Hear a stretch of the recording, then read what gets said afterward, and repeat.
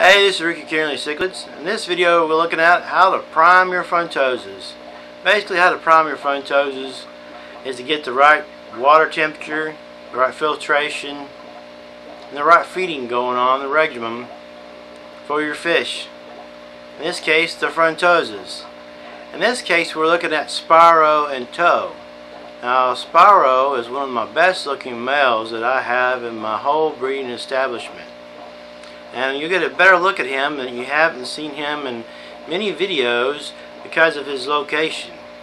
Now if you see me here, I'm actually, my rear end's on the floor here because this tank is on the floor level here. And behind me you see some of the frontosas here. There's the female and some babies here. And back behind me, over here, is the cave for Spiro. Now, if you take care of these regiments that I'm going to go over in this video, you should definitely get your frontosas to breed faster and more regular. So check it out, stay tuned, and look at this amazing video with Spiro and Tow and some of their offspring. Stay tuned. For many of you viewers and subscribers, this is the first time you've got a good look at Spiro. He's one of my best breeding males. He's got some amazing color. Now he's headed in this direction to the right.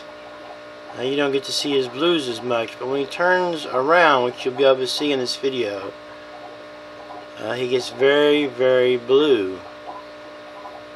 He's got really good markings, and he's been an excellent breeder. What I mean by excellent breeder, he's really good with his female, and his female is right here.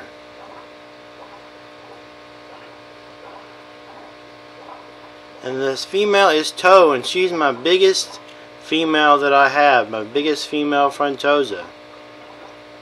Now if you look here, the substrate has been moved up in the front. If you look down the aquarium, it's been cleared off there. Well, some people talk about males moving the sand when they're about to want to breed, but this female moves the sand when she's wanting to breed. And here's some offspring. Look how good that offspring looks from this pair. There's 4 of them in this aquarium.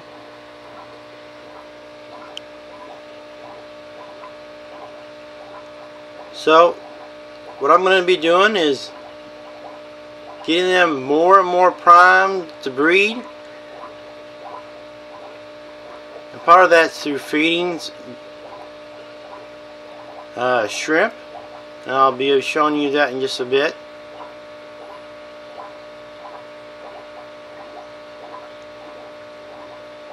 Now the only thing that's been going on in this aquarium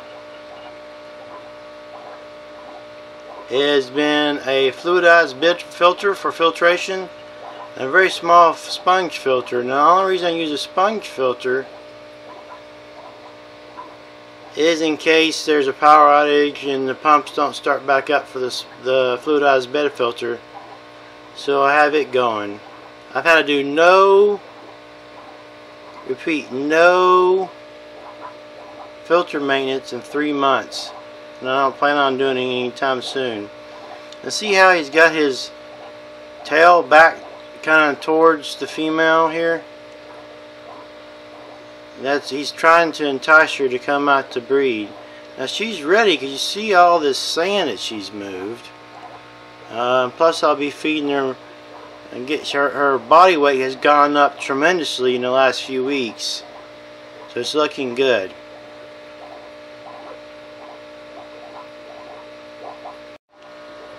Now Spiro's offspring is looking just amazing. If you look at this one in particular, look at the blues on that one, just amazing. And he looks amazing too, but you want to make sure that the offspring look just as good as the parents. In this case, they do.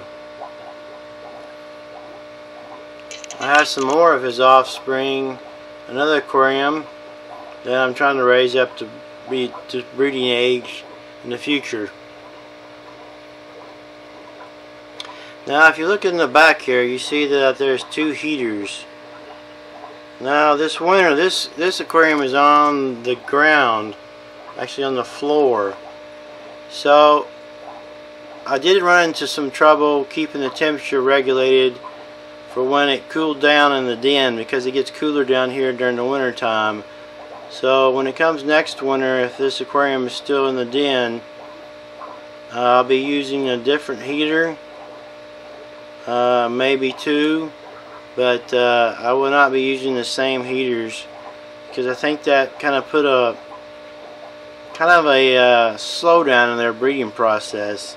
If you change some of the factors of keeping your frontosas, they could stop breeding. Like the temperature is very important.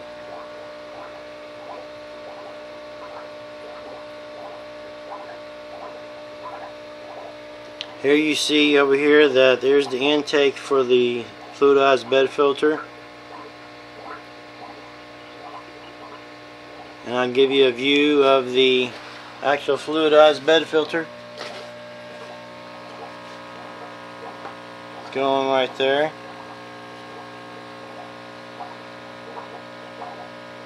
Churning away. Look how fast it's churning. Now what I've used here is pool filter sand and a 2 Little Fishes media reactor. Works great. No problems. If the sand ever spews back into the aquarium, it's the same sand I use for the substrate. Alright, the biggest thing I'm doing now, besides having a great filtration system on this aquarium, using 2 heaters in here, having a large cave for the male, multiple caves for the female, is feeding shrimp, and I'll show you that. I show that in multiple videos, but sometimes a viewer only sees one of my videos, so I want to make sure they see that. It's very important. It's made a big difference between this pair right here as far as their build up and energy and coloration. So let me get some shrimp and show you what happens when I put the shrimp in there.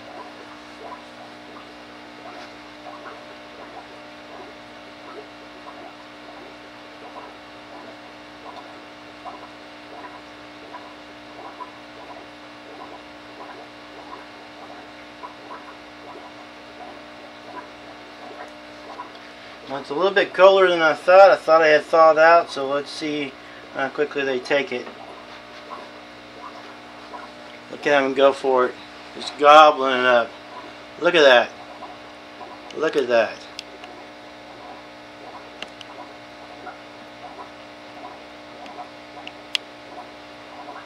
The little babies, the younger, well, they're not babies, but the younger frontosas, they like to try to get in there and get some too.